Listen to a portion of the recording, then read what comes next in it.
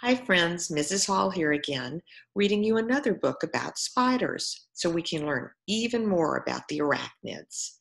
Let's see what this book is. Okay, this book is called Spiders by Gail Gibbons. Gail Gibbons is the author, so that means that she wrote the words. Okay. Spiders may look scary, but most of them don't hurt people. Spiders come in many shapes and sizes. Some are so tiny that they're no bigger than a speck of dust. Others are as big as a dinner plate. Most spiders are brown, gray, or black, though some have bright colors. The first spiders lived over 30 million years ago. Spiders are not insects. They are arachnids. Can you say arachnid?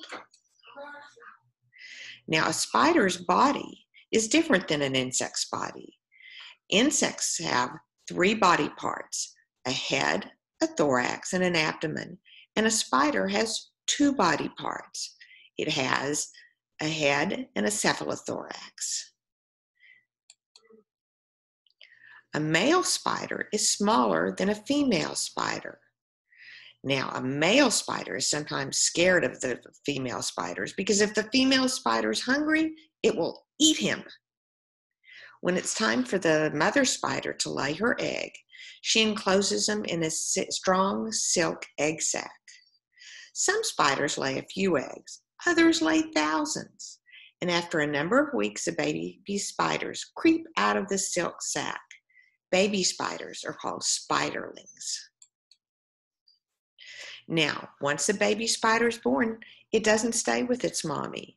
It climbs up on a plant, creates a streamer that comes out of the back of its body, and the wind carries it away, and it lives by itself. Now, as the spiderling grows, it has a hard outer skin called an exoskeleton. Just like insects, when it gets too big for its skin, the skin cracks open, and the spider climbs out with a bigger skin. Like insects, this is called moltings, and spiders can molt 5 to 10 times before they're fully grown.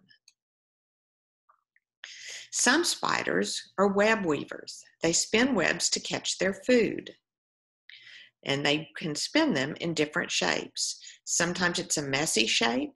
Sometimes it looks like a big sheet of paper. Some spiders create funnels. The top is big and the bottom is small. And the spider sits at the bottom and waits for an insect to fly in, and then it catches it and eats it. Some spiders spin webs that are in the shape of triangles.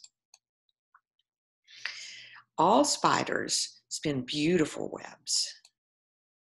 Now, they don't always use a web to catch food. Some spiders hide beneath rocks and stones, and when it sees an insect, he runs out, grabs it, and eats it.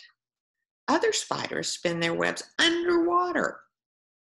They stay inside the web with bubbles and wait for an insect to come in.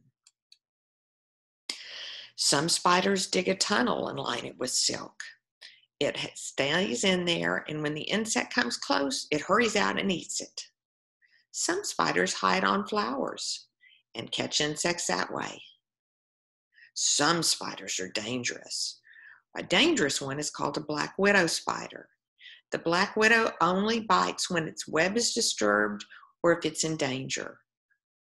Now, the biggest spider of all is called a tarantula. When its legs are stretched out, it measures about 10 inches wide. It is very heavy. It's hairy. Tarantulas that live in the United States cannot hurt you. They are not poisonous.